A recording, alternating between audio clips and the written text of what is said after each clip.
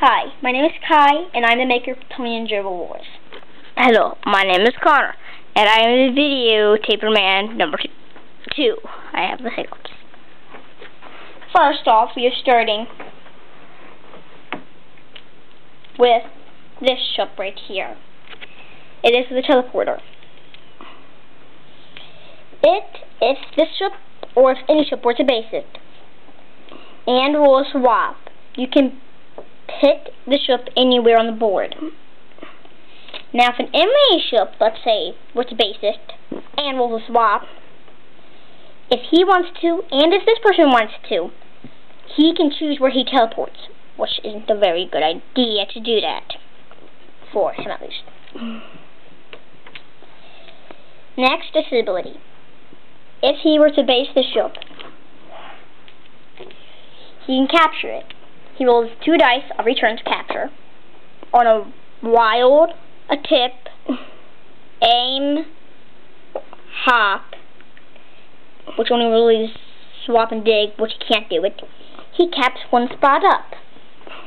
Don't cut. By doing that. Now, the enemy fights back by rolling 1 dice. Same things. Aim, wild, tip, or hop. It does it. Mother ship rolls 2 dice for capturing itself back. For getting this back. Rolls 1 dice if it wants to capture him. This ship is the only ship that can start a capture. Every other ship only rolls 1 dice all the time for capturing. Okay, and you can't break away, right? Yes, you cannot break away from him, but you can't shoot him. He cannot shoot you, but he can break away from you. Next is this ship. It is a watchtower. You can have more than 3 in 1 spot. Tip makes this aim in any direction. Hop makes this aim in any direction. Well, tip makes it aim in those 2. Hop, same thing. You can only turn. Well, it turns here and it turns there. It does damage of 4, unless you have more pieces, such as that, which would be big. And has a health of 4. Next ship is this ship. Mentioned him before. He is a dreadnought.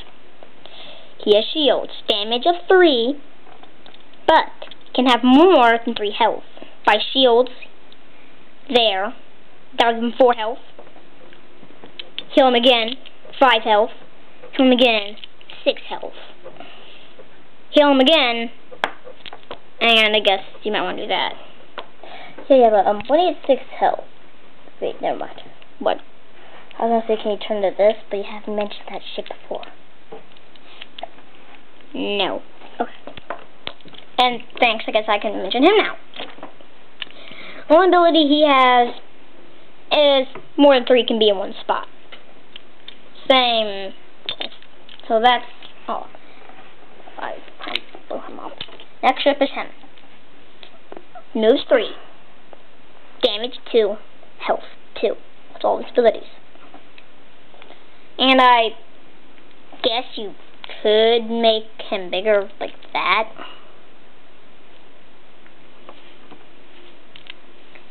Next ship is this ship. He looks basically like a dreadnought, but he's not. Health of 5, damage 5, moves 2. So you hurt him 1, then you up the dreadnought, which really hurts him bad. Or even if you hurt him 2. Have I mentioned about the mothership's abilities yet? No.